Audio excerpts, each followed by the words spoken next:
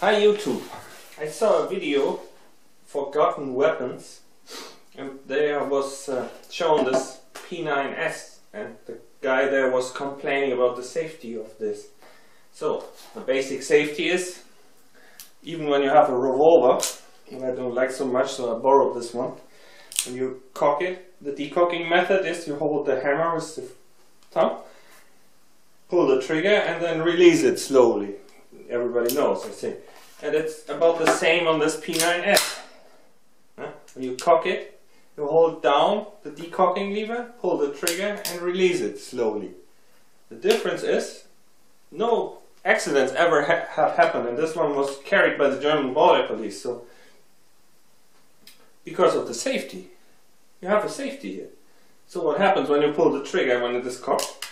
Nothing happens, of course, because the firing pin is blocked.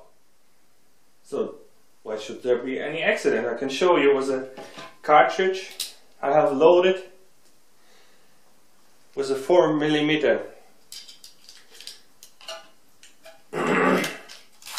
round.